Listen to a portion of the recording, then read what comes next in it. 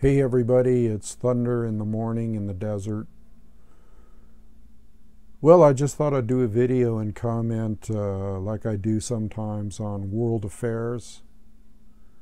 War, war, war, rumors of war, all out war, World War III, war, war, war, war. That's what we're at right now. And I think we are basically in a world war right now. I don't know whether you want to call it World War III or just world at war. And I don't think I've seen a time in my life where I keep saying it's dicey at times and critical mass and all of the above. But I've been noticing lately that there's been a lot of rhetoric, heated up face-offs, okay, you might say, between Russia and the USA. What else is new? Here we go with the Syrian thing that's been going on for what? Years and years and years, and taken at least 300,000 lives, innocent lives. And we got it ramping up to about as far as you can ramp up something without it getting into into an all-out slugfest. I watch things closely, and I have an intel base. The Campfire Council has an intel base called the Crazy Horse Society, and we watch all this stuff real freaking close. From the front lines, from all over the place. We disseminate to others the truth. And the truth is right now is that we're at war. There's no other way to look at it. It's in the Middle East, it's in Syria, and there's troops being commanded, okay, by the USA, and the troops that they're commanding are proxy troops, or the quote-unquote moderate rebels, which are not moderate at all, but consist of all kinds of rebels. In fact, all of the rebels are used by the USA to try to weaken and overthrow the government of Syria and their president, Assad. Aleppo is a key area right now, and if you study strategy, and if you're into Sun Tzu's Art of War and Musashi's Book of Five Rings and all that good shit, then you see what's happening. It's a major tactical situation right now. And it all sprung off this latest thing where they had a ceasefire between the US and Russia, and the ceasefire got blown out of the water because basically the USA went in and attacked Syrian forces in a malicious and sadistic manner.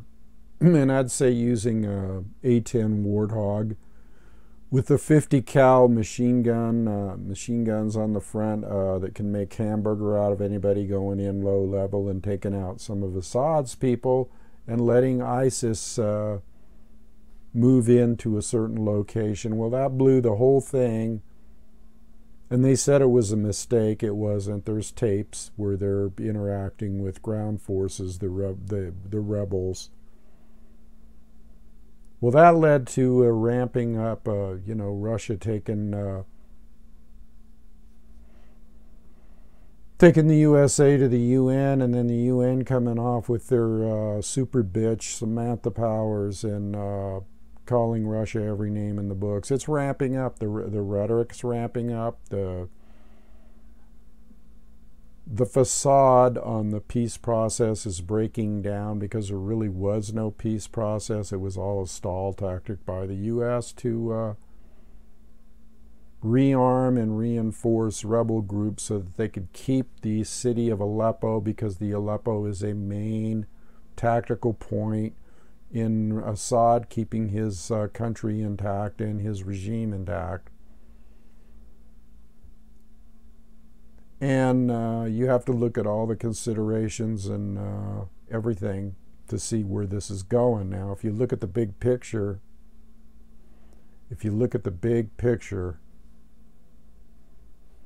and you consider Sun Tzu's Art of War and battle tactics and strategy, you can see that there's not too much wiggle room here, people. And I'm sure Russia is aware of the fact one of the precepts of Sun Tzu's Art of War is prolonged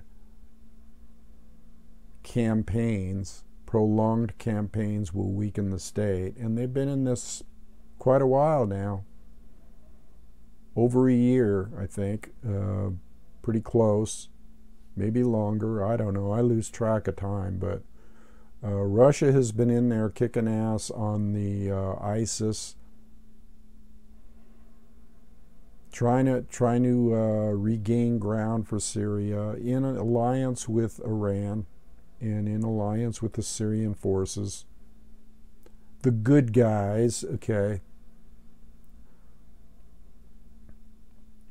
They've taken a lot of heat for this, and they've taken a lot of propaganda. I'm talking about Syria and Russia. A lot of lies have been slung their way about everything that you could think of. Everything is their fault. Nothing is the USA's fault, but that's just diametrically wrong. It's 180 the other way. Everything's USA's fault. By going into a sovereign country in the Middle East and trying to take over so they can get to the pipelines and the oil, so that they can save the petrodollar from collapsing. And it's not working out for them, and they're getting to the point where they're panicking now. It's like a wild animal backed into a corner. So right now there's a huge battle in Aleppo going on, and it looks like basically Russia and Syria are doing a mop-up operation and basically just about ready to take full ground, wipe out all the rebels, the so-quote rebels, or drive them out. So they did a three-prong attack, which looked like it was a for sure thing. But lo and behold, the USA, the dumb assholes that they are, cannot let go of something that is completely lost. They can't let go, so they do a very, very dangerous thing and move some troops into near Aleppo today. Okay? Just blatantly move some troops in there. What are American troops doing uninvited in a sovereign country that they have no business in? What are we doing there? To back up the rebels, that's what we're doing there, to back up the so-called quote-unquote moderate rebels, which to this day they cannot name who they are. They can't name who the moderate rebels are. And they can't control the moderate rebels, but it's all a sham because they're all the same. There is no moderate rebels. It's all terrorist factions, mercenary armies supported by the USA. And now here they're sending them MANPADS. MANPADS are shoulder-fired missiles that can take down a jet airliner or a jet aircraft. Sophisticated stuff.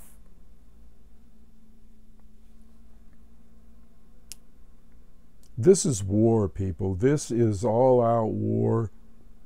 Russia and America, USA, are at war right now, and the bad guys are the USA, sorry to say it, because they're greedy, vicious motherfuckers that can't keep their hands off other people's territory and property and resources. And it's been the same old thing all the way through in Libya, in Iraq, in Iran, in Afghanistan. General Wesley Clark even admitted years ago that that was the agenda of the New World Order or the West or NATO, is to take down every freaking country they can in the Middle East. But somebody stood in the way, okay? And that happened when they first were accusing Syria of making a chemical gas attack, which they didn't do and was proven they didn't do. And Russia came in and negotiated a settlement with that and kept Obama from firing missiles in there. And then from that day on, the neocons and the Pentagon and the war hawks got really pissed off because they felt Obama made a wrong move. He should have gone in with all-out war right then. Well, he didn't, and Russia took advantage of it, and they moved everything in there overnight to fight the quote-unquote big bad terrorists, again, which are created by our government, the USA. Aren't you just proud of the USA, people? Fomenting war around the globe, trying to take over all kinds of countries, using NATO to put nuclear warheads on the border of Russia and all around Russia, and at the same time provoking China and North Korea. I would say in the next couple of months here, probably the next couple of weeks, even the next few days, I think things are going to go south. I'll go out on a limb and say that I've kind of gone out on limbs before, but it doesn't feel good to me right now, people. It feels like a cloud just came over the window here.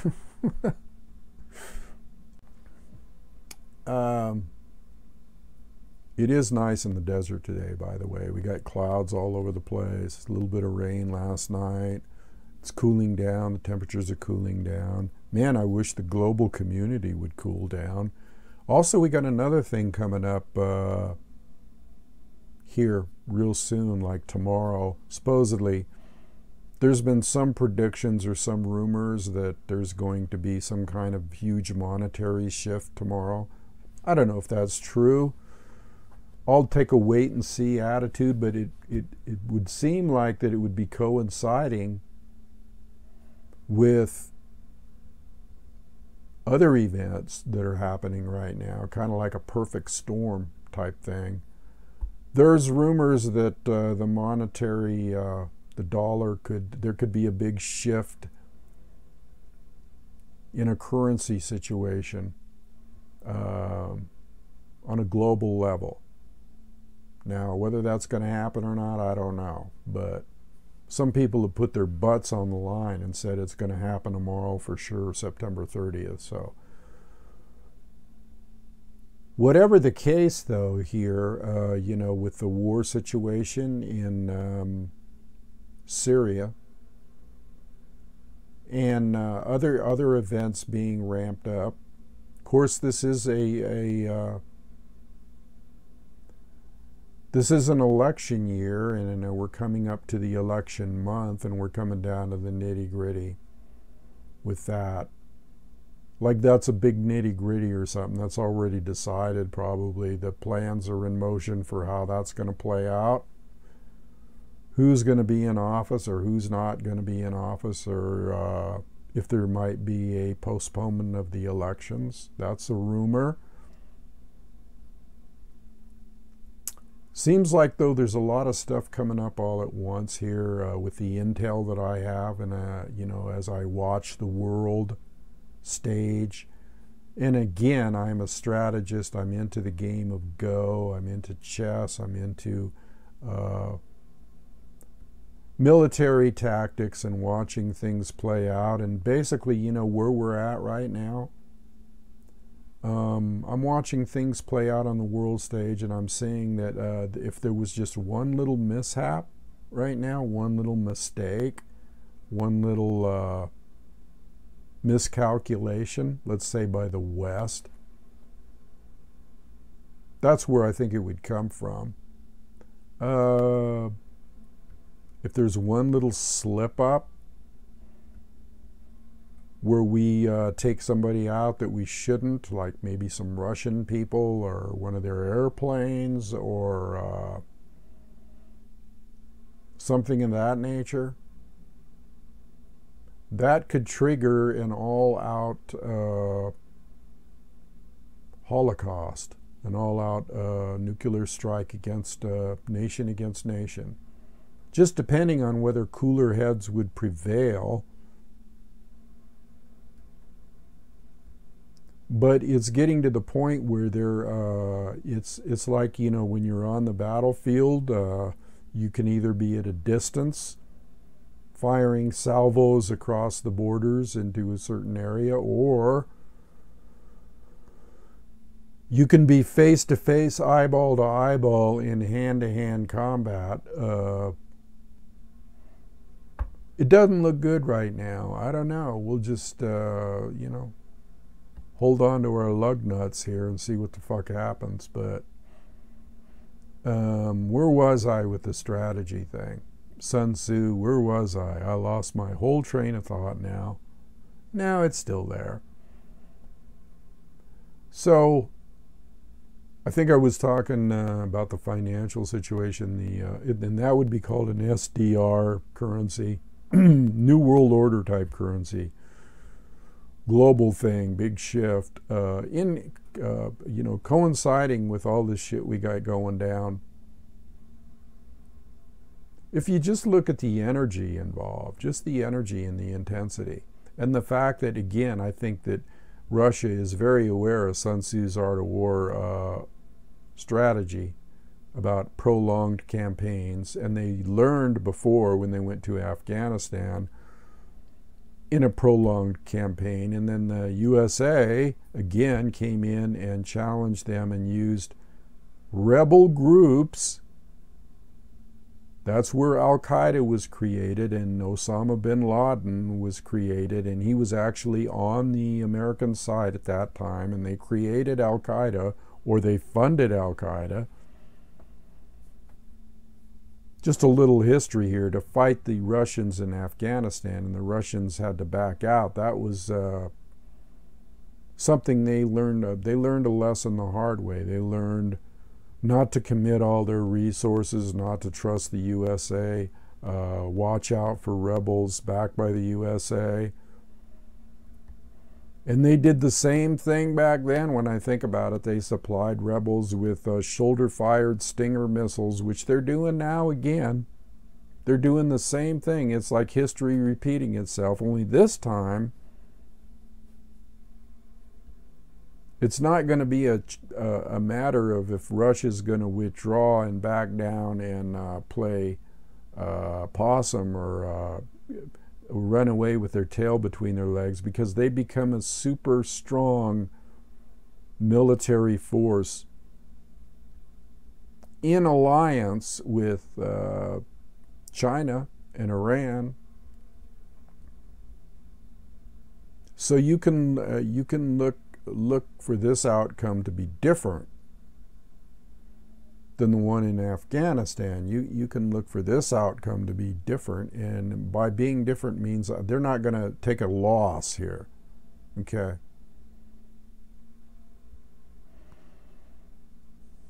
But I think that their eyes were open when they, incidentally, when the USA recently attacked, when I was talking before about how they attacked the Syrian army and helped the rebels after the ceasefire, immediately Russia went in and took out a joint operations center that had not only Israeli commanders, but this isn't on the news, people. You won't see it on the news. Russia struck back immediately in about a fifth of a second and took out all kinds of Israeli and Turkish and American commanders that were in an operations center near Aleppo commanding the forces, the rebel forces. They took them out. They vaporized them. They shot up a couple of rockets off their boats, their ships. So that's what I mean when I say we're at a hair trigger thing here. It's a tit for tat thing. People are taking each other out. It's really a war, a proxy war, but it's not a proxy war because the USA's soldiers are mercenaries, paid mercenaries. They're still soldiers for the USA. It's still the USA that's doing it, and Russia knows it. So they're fighting the USA through these forces, but it's really Russia against the USA. Period. End of story. The only thing that the only place it can go now is it becoming blatantly obvious, and this latest move of putting some USA forces on the ground near Aleppo smacks to me of it becoming blatant now, and some kind of mistake taking place, where let's say Russia goes in and takes out a bunch of Americans because they got in the way, and they will. Or another scenario could be Russia just declares a no-fly zone, which they kind of could do at any minute because they have the S-400 missile systems that can be ramped up and fired, and those things can take a football out of the sky at 30,000 feet.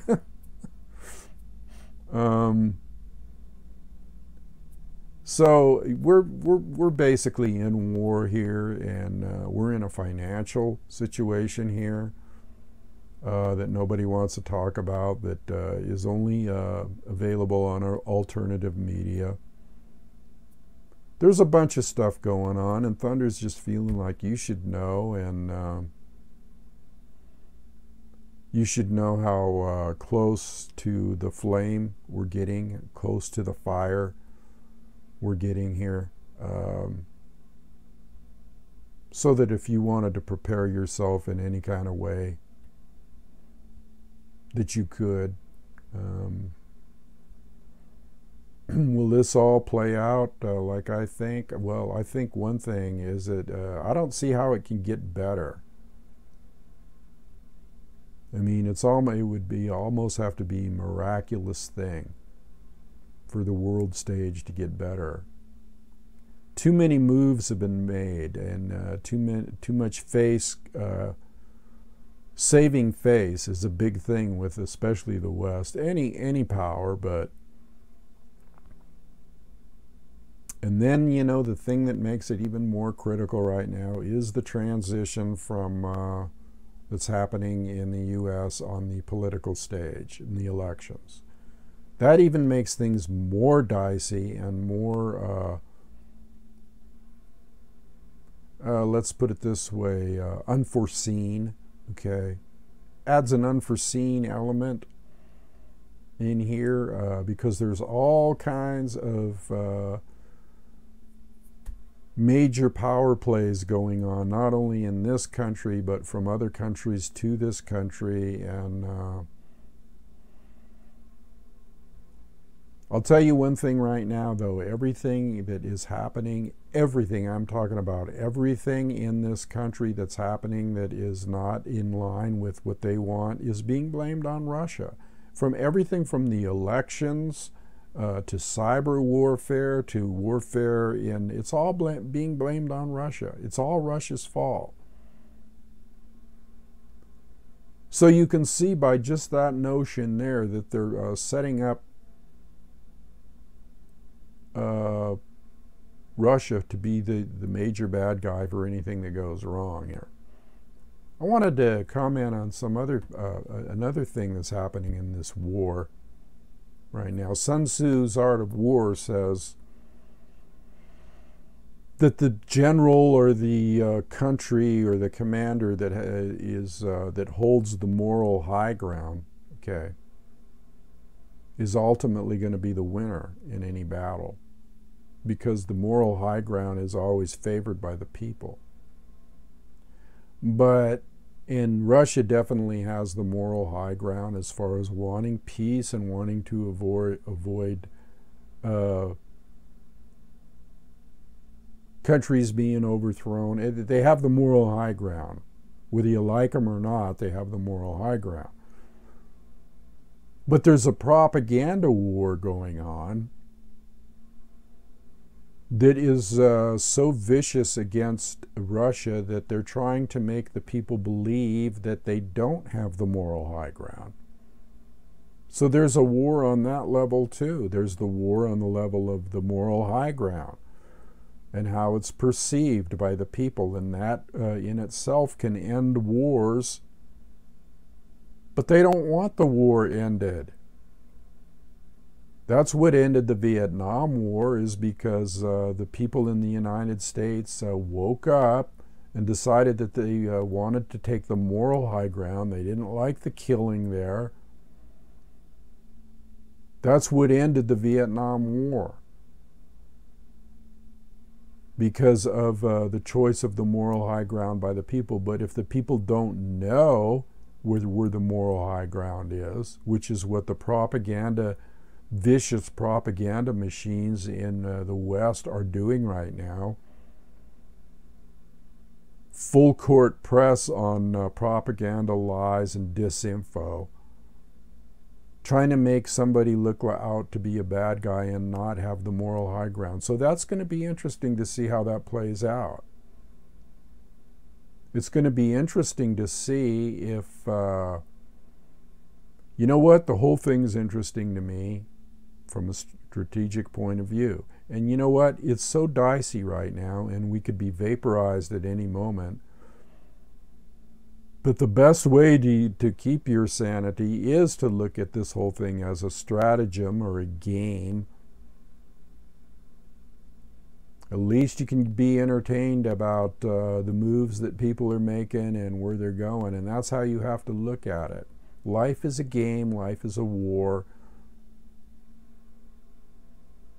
So you just have to chill out and, like Thunder is here, and just watch the whole thing go down. Warn people? Sure, I can warn people. I can say get prepared, but you better be prepared mentally and spiritually and physically anyway, for whatever eventuality arises, especially on a spiritual level. But I'm just kicking back right now, enjoying, because I am into strategy and I am into that whole thing. I'm just enjoying watching what these fools are doing and wondering where it's all going to go, and looking at Sun Tzu's Art of War, which is the greatest book of war strategy, bar none, and comparing it with the moves that I see are being made by the nations here. And I will say that it's a complicated situation, because there's so many players, so many actors, so many commanders, so many troops, that the situation is so fluid, okay? It's so fluid, it's juicy. How's that? It's juicy. And when it's that fluid, when things are that fluid, then you never know where it's going to go. You never know which direction it's going to take. But you can see a preponderance of evidence, okay? You can see a preponderance of it going a certain way. So the clouds of war and this storm is forming, people. And there is something in the wind. And I guess I just did my best to try to convey that to you. So keep your heads up and your ears open to listen to the wind. You know, there's something in the wind right now, okay? I'll leave it there for now. I'm Thunder. Adios.